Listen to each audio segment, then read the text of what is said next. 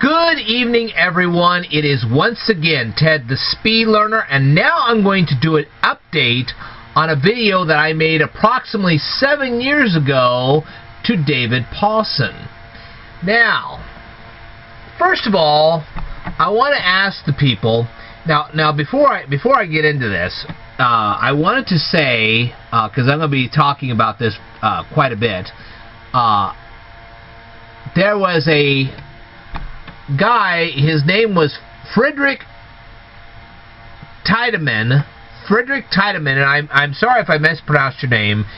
Frederick Tiedemann, he actually took an interest in my video. He not only watched the whole thing, but he took an exceptional interest in my video, and I'm glad he responded to me. And although some of the things he initially said sounded a little rough, it's okay. He really made a pretty good response, and I had to respond back to him because he made a very intelligent response. He really did.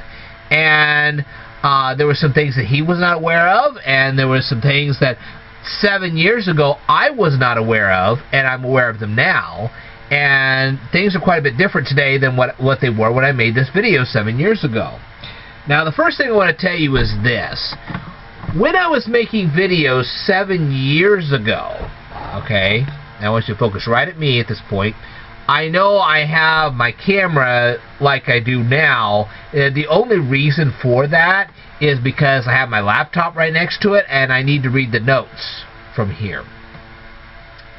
The only reason why, okay, let me back up just a little bit. There were things I wanted you guys to notice.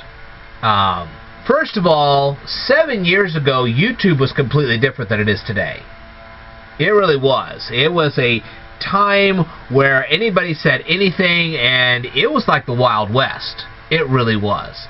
Now it's more like Disneyland. So we have to be more like some of these cartoon characters than we are of being like we were in the Wild West. So that's why this video is a little more tame than the last one. Alright. Secondly, this video was created and uploaded before I had any serious conversations with James Patrick Holding. And through our conversations and through the books that he recommended to me to read, I have learned a lot more than what I knew back then. So my viewpoints have radically changed since I know more than what I did back then. I still have one critique of David Pawson, but it's not the same as it was when I first made this video. Okay? And I'll explain that a little bit later. But there were some things that I wanted you guys to notice right off the bat before I go into the actual comments themselves. Number one, the video was made 7 years ago, so my viewpoints have definitely changed since then.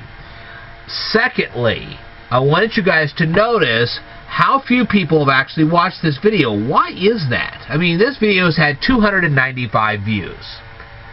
I've had videos that have had over 100,000 views. Like, whoa, 100,000? Are you kidding me? You've had videos that have had over 100,000 views, and now you have this video that's 295. Do you know why it had only 295 views? Okay?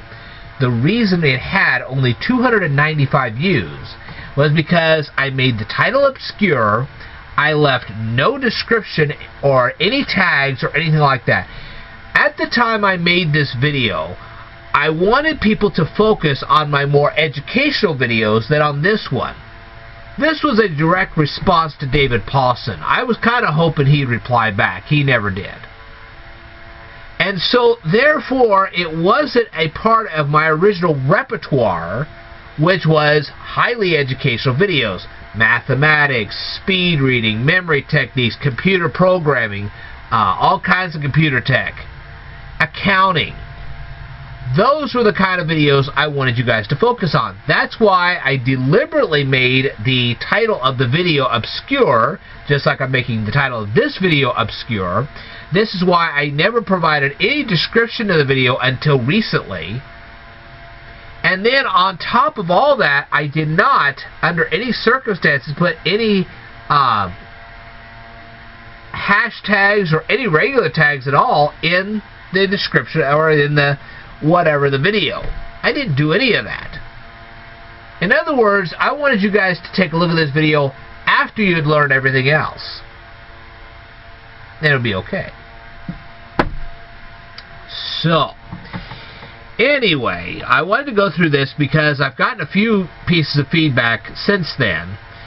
And that's kind of the reason why I left the video just the way it was. Because I was hoping that someday we'd have a real intellectual conversation, and then therefore I could take him step by step through this stuff. I was actually hoping that David Pawson would respond, and then I could reply back to him specifically. But I was kind of hoping that people would respond with intelligent responses, and then finally I would get back to this. Now, keep in mind, a lot of these responses, alright, were from years and years ago when the video actually caught up. Now, we have Alan Mendoza that said, "You did your hair for this episode." Well, hopefully you're impressed by what I have tonight. Raymond Donaldson 7 years ago said, oops, "Here's an apparent contradiction." Now, at the time, I was cranking out videos like crazy. I was trying to show people all kinds of stuff, so I really didn't have the time to go through this particular comment. I wish I had. Probably didn't even notice it, because I was getting a lot of weirdo feedback back then that I'm not getting anymore because of YouTube. I'm presuming he's talking about, let's see, I think this was about Psalms. If I'm reading this right, it's Psalms 26:4. "Do not answer a fool according to his folly, or you will also be like him." And 26:5 says, "Answer a fool as his folly deserves, that he may not be wise in his own eyes." I find David Pawson more accurate than most ministers. For example, in regard to whether Christians are under the tithing law or not. Most other preachers simply ignore what the Bible teaches on it. I've listened to David's preaching for many years. He's one of the few I trust. Okay, that's a good opinion. My response to that is simply that when David Pawson made this video, he fell into the same trap as Mike Winger has done, and a lot of other preachers as well.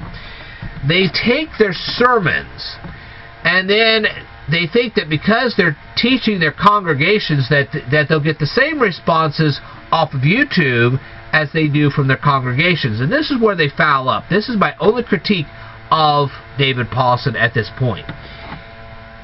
When you're presenting your stuff on YouTube that you've already presented to your congregation, now your congregation knows you well, but people like us on YouTube do not. Okay, and some of us have had a lot less experience than you have. And when you do that,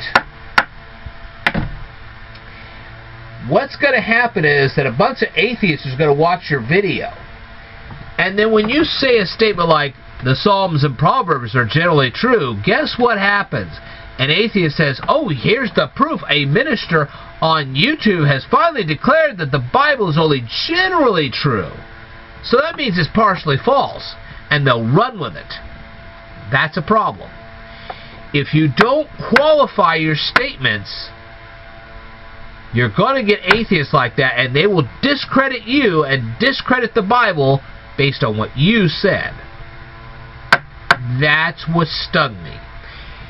So, now that I know that the Psalms and Proverbs, see, the difference between the Psalms and Proverbs is that Psalms and Proverbs were written mostly by Solomon and David. And for those of you who don't know, you need to read the Bible. You'll find out who David and Solomon were. The thing is that they were not taking direct dictation from God the same way as Moses did when he climbed Mount Sinai. Or as, in a manner of speaking, from a certain point of view. Let's go with a certain point of view, rather than a direct approach. But from a certain point of view, Jesus was basically giving dictation to the disciples who became apostles. not in the way you would understand the term, but more like he was planting this stuff into their heads. Then there, in turn, when Jesus was risen from the dead and he went into heaven, they remembered all this stuff. Jesus caused them to remember all this stuff, and they wrote it down in the fashion that Jesus persuaded them to remember. Okay, he said, Jesus said that I will plant my words in their hearts, and that's exactly what he did. And then through his power, through the power of the Holy Spirit, they were, how should we say, it was like persuaded like a puffer fish. I heard this once. There was a thing about puffer fish. Look up puffer fishes and you'll get the idea. Alright? Same type of arrangement. Now then, 6 years ago, somebody wrote me, and Bart the Anorak wrote me and said, when ministers contradict Scripture, then go ahead and contradict them fearlessly. My point in doing this video originally was to get people to not listen to something that was going to lead them down a dark path, especially with people that are atheists. Atheists can lead you right down a dark path with something. They say, well, David Pawson says the Bible's generally true, and that's what the impression was. David Pawson was saying that the Bible was generally true, and you can't say that. Because if you do, the Bible's true or false. That's how it works. But you have to keep in mind that what is true is what God dictated. Not what... Because in Job you have other people in the book of Job saying things, and believe me, they aren't true at all. Okay? So, it was true what these other people were saying as far as they actually said those words, but what they were saying was wrong. Okay? So let me clear that up. What Job did was he wrote down the words that they were saying in the conversation. Those were the words that they uttered, but what they were uttering was not according to God. See what I mean? And you find this with David and Solomon. This was David and Solomon's thoughts, their wisdom, not necessarily God's wisdom. Okay? So that's where you go. But anyway, the first thing I got from this Frederick Tiedemann, and like I said, initially he came on a little strong, but after a while we got to know each other, and he was great. And I'm glad he actually responded, because this is exactly what I wanted to see. I wanted to see if anybody would actually look for this video, watch this video, and give me a response to this video. I wanted to see if they were smart enough to do it. That's why I'm making this update, because after all, we found out somebody is smart enough. And I'm glad for it.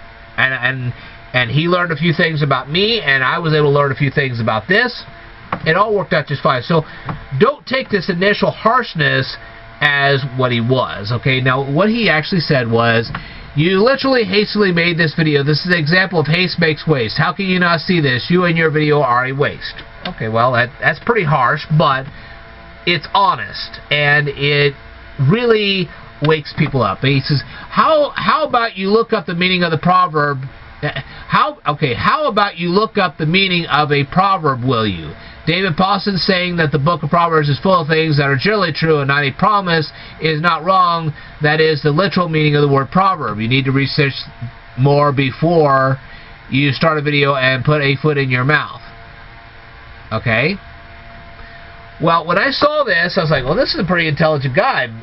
Maybe I should respond back to him, because this is good. I'm looking for this kind of response. And that was pretty intelligent responding.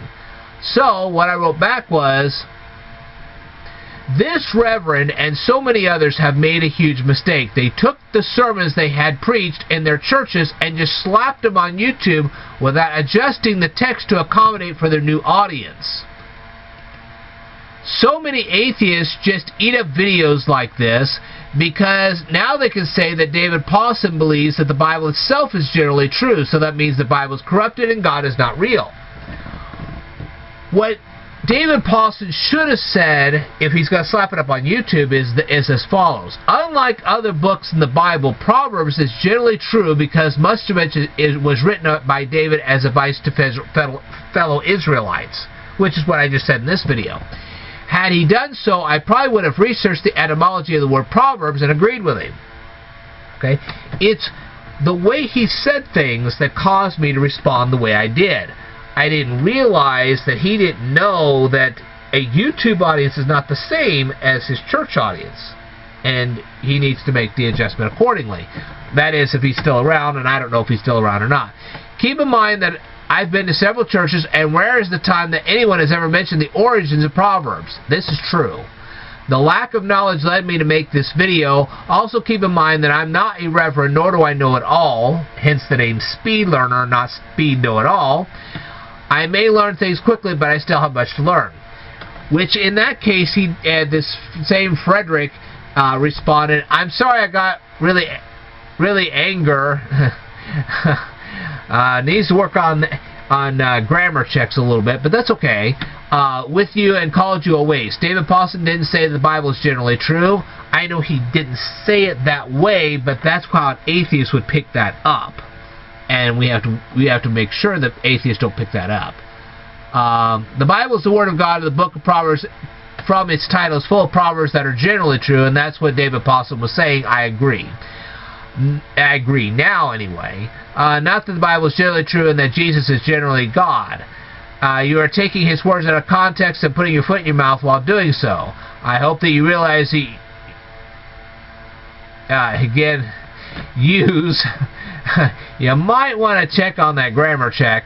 Oh, I see. He actually did not type that correctly. It was supposed to be that you said things that were very untrue, and the fact that you are teaching these things to other people makes it a lot worse. I'm not going to explain some if the things you were completely wrong in, but I did mention some in some of my comments. I hope you read them to start changing my yada yada yada. It goes on and on. But at this point, I told him I was glad that he responded. I wanted to let him know when the video was put up in the first place, that I had actually talked to James Patrick Holding, and that my views have changed, and in a good way. And the reason I left the video the way it was at the time was to see how many people would actually go to the effort of looking it up, actually watching the whole presentation, and giving me a fair comment. Then a video like this, an update could actually be made. So like I said, in this particular video, what I'm trying to tell you guys is, although I don't agree with pastors just taking their videos from their congregations and then suddenly leveling up on YouTube, exposing themselves to being criticized by atheists, what David Pawson said in that video is absolutely true. And he was right and I was wrong. And now, thanks to my new viewpoint, I can say that. So, I explained this to him.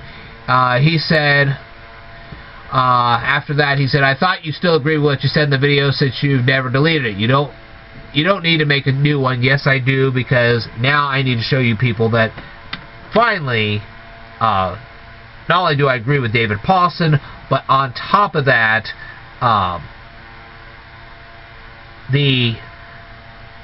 the objective now is to get people to watch not only the original video that I did, but now this updated video, so they'll get a better education. And he says, I don't know what you could even talk about if you updated this video, but I hope it's pleasing to the Lord. Well, the thing is, what I'm talking about is getting people better educated. I want them to be more observant. I want them to finally pick up on things and say, boom. I want to see how smart they are. I'm testing them. I'm trying to see if they're smart enough to go on. So that's all I've got to say, except for I did get a comment today from Monaco Marino that said, David Pawson is exceptionally good Bible teacher. Everything he teaches, you look up in Scripture and bang, it hits you. And I replied to this Monica as well, and I said, look, I said, did you notice the description of the video, when it was made, etc., etc., or my purpose in doing so? So hopefully you guys got some new information about this. That's all I've got to say for this particular video. If you guys want to leave me any further comments, please do so. I'd love to hear from you. But this is kind of a good update, and if you have any questions, let me know. Alright, I want to thank you guys for watching this video. I will tell you more in a future video, so I'd like for you to stay tuned.